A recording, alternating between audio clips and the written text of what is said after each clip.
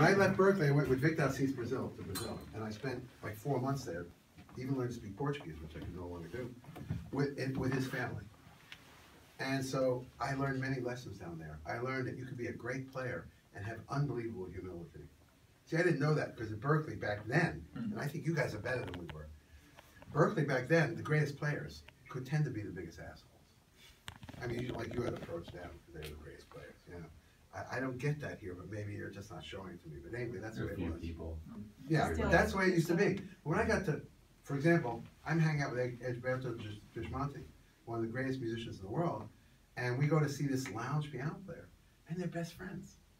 I didn't see that up here, or probably in America. Anyway, so we go to hear this guy play, and he plays a Bossa Nova, and I just to explain to them, he has a feel like Herbie, but without all those chops, you know. He plays a Bossa Nova. It was like no Bossa Nova. We used to play plenty of Bossa Novas up here. You know, Blue Bossa, and da-da-da-da-da, da-da-da-da, you know, whatever that one is. Right. Of course, those were like Berklee tunes. Yeah. You know? Still are. Still are. Okay, well, it's a good starting place, you know. Good starting place. You want to learn 251 in A minor? It's a good place to start, you know. Yeah. But this felt nothing like any Bossa Nova I had played. So I go to this guy and I said, man, I never felt a Bossa Nova. I go, what are you doing? What are you doing? And he takes me outside. I says, okay, I'm going to tell you how to do it. Have you been to Ipanema? I said, yeah, I've been to Ipanema. He said, have you seen the girls on this trip? I said, yeah. And I went like, girl from Ipanema? Is this what you're trying to tell me?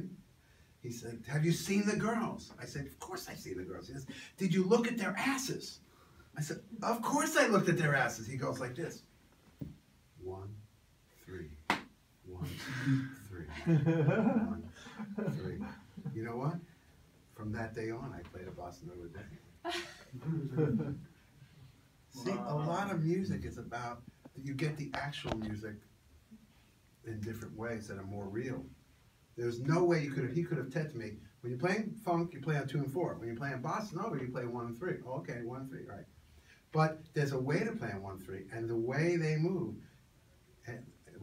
go, actually, Joe Beam was explaining to you how to play a Bossa Nova in the song Girl from Ipanema. Holy shit!